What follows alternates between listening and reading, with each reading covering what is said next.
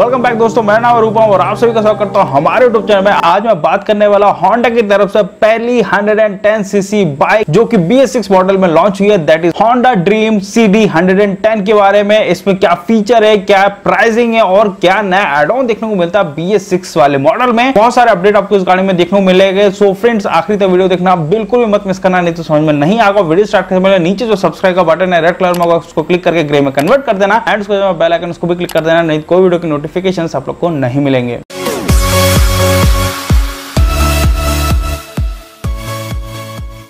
So friends, अगर मैं बात करूं होंडा CD 110 ड्रीम की, तो ये BS6 मॉडल में लॉन्च हो चुकी है। इसकी प्राइस थोड़ी हाई है लेकिन फीचर भी आपको नए नए देखने को मिलता है। सबसे पहली चीज तो कंपनी ने कंफर्म किया है कि ये जो इंजन है वो आपको नया देखने को मिलता है, नया इन टर्म्स ऑफ फीचर्स, नया इन टर्म्स ऑफ पावर। अभी पावर तो रिवील नहीं किया है कंपनी ने, लेकिन इसमें आपको फ्यूल इंजेक्शन नया देखने को मिलेगा। प्लस इसके इंजन में आपको ऑयल फिल्टर भी देखने को मिलेगा, कैटालिटिक कन्वर्टर भी आपको देखने को मिलेगा। साइलेंसर वाले पार्ट में डिजाइन वाइज कोई भी चेंज नहीं है, लेकिन आपको इंजन आपको ज्यादा पावरफुल और ज्यादा फ्यूल इकोनॉमी वाला देखने को मिलेगा। जैसे कि हमने SP 125 में देखने को मिला है, वैसा ही आपको सेटअप इसमें देखने को मिलेगा। फिलहाल तो अभी कंपनी ने रिवील नहीं किया, तो अभी हम पावर फिगर के ऊपर पूरा कंफर्म नहीं बता सकते, लेकिन हाँ, मोस्ट प्रोबेबली जो BS4 मॉडल है वो उसके करीब करीब ही होने वाला है। बात करें अब इसमें एड ऑन क्या देखने को मिलता है जो कि इस गाड़ी को हाईलाइट बनाता है BS4 की कंपैरिजन में। पहली चीज इस गाड़ी में आपको देखने को मिलता है 3 साल का वारंटी प्लस 3 साल का एक्सटेंडेड वारंटी। दैट मींस 6 साल की आपको इस गाड़ी में वारंटी देखने को मिलती है। बहुत अच्छा, बहुत जरूरी भी है, जिससे आपका इंजन भी कवर होता है। इस गाड़ी में जो एक्स्ट्रा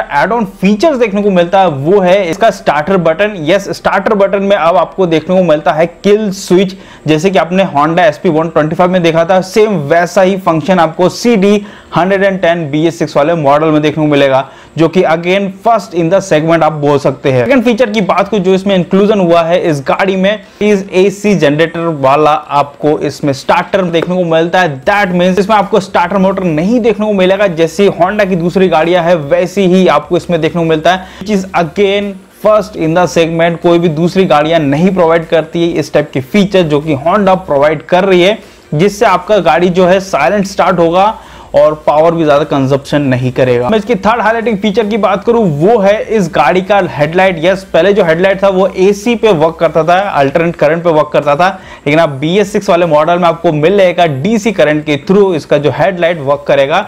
दैट मींस जो फ्लिकरिंग होता है हेडलाइट में वो चीज नहीं होगी इस वाले वेरिएंट में। अपार्ट फ्रॉम दैट इस गाड़ी के डिजाइन में कोई भी बदलाव नहीं हुआ है। एक कलर कॉम्बिनेशन आपको कुछ देखने को मिलेगा, प्लस इस गाड़ी का जो डिजाइन है वो पूरा का पूरा कम्यूटर सेगमेंट का डिजाइन है। ज्यादा कुछ आप एक्सपेक्ट ना कर इस गाड़ी में, बहुत मिनिमलिस्टिक गाड़ी है। जो इंस्ट्रूमेंटेशन है वो आपको एनालॉग देखने को मिलता है और इसमें आपको इंजन माल फंक्शन का भी लाइट देखने को मिलेगा। गाड़ी का डिजाइन काफी मिनिमलिस्टिक है और जो इसके व्हील्स है वो आपको अलॉय व्हील्स देखने को मिलता है, सिल्वर कलर में देखने को मिलता है।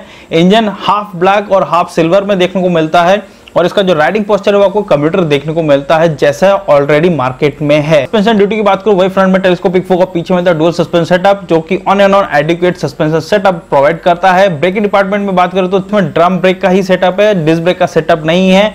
फ्रंट में आपको 130 mm का और पीछे भी 130 mm का आपको ड्रम ब्रेक देखने को मिलता है, जो कि कॉम्बी ब्रेक सिस्टम पे वर्क करता है।